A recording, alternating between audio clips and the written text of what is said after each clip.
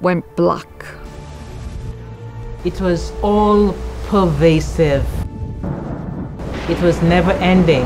The smell of sulfur. We started running home. We ended up getting caught in it. Todos los árboles quedaron sin hojas. It actually covered the sky. It totally blocked out the sun.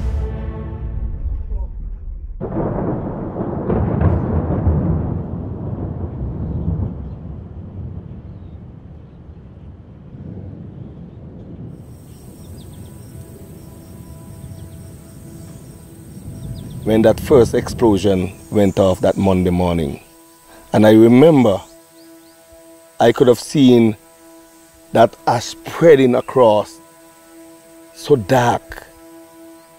If the ash cloud is coming towards you, you can see it just darkening as it comes.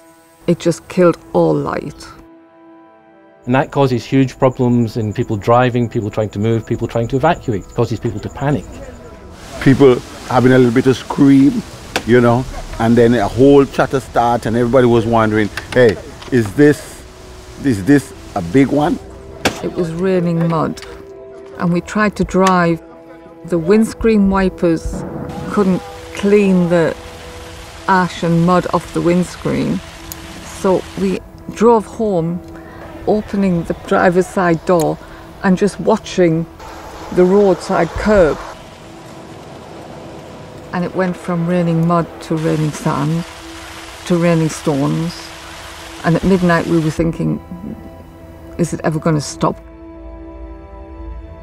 If you have thick ash deposits on the roofs of buildings and then you have rain, the ash basically turns to concrete.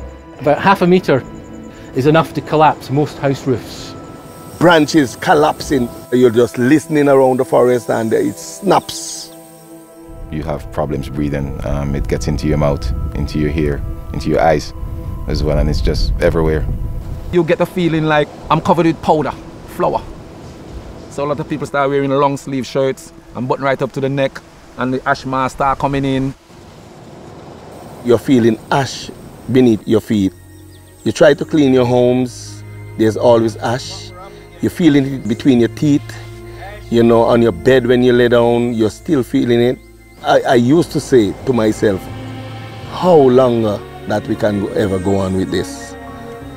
We prayed for rain, because when it rained you could open all the windows and you could breathe fresh air and, you know. In one sense, it was very disadvantageous to us because it killed the young plants, but in another sense, it made the land more fertile. Ash has those chemical components where it enriches the soil.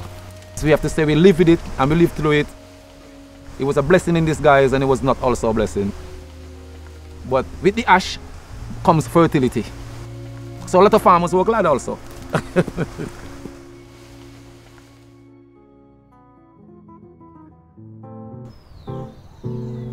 Lo que podemos contar a nuestros hijos.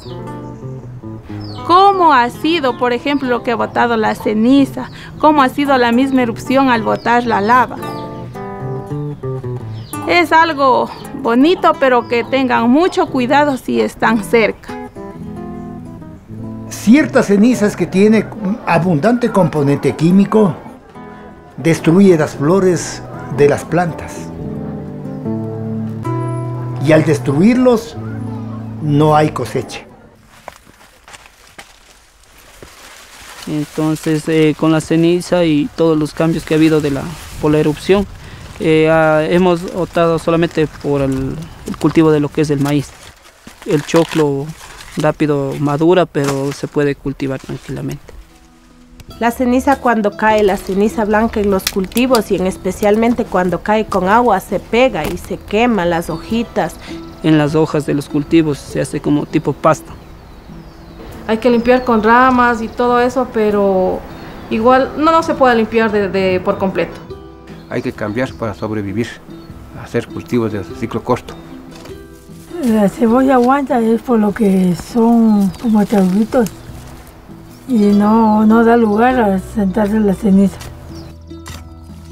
Eso nos pasó en la erupción y cayó en nuestras casitas y quedamos sin ellas porque era todo colapsado totalmente y no nos soportó en este caso lo que es de ternir, teja, nada de eso, sino solo quedaron las casitas de losa.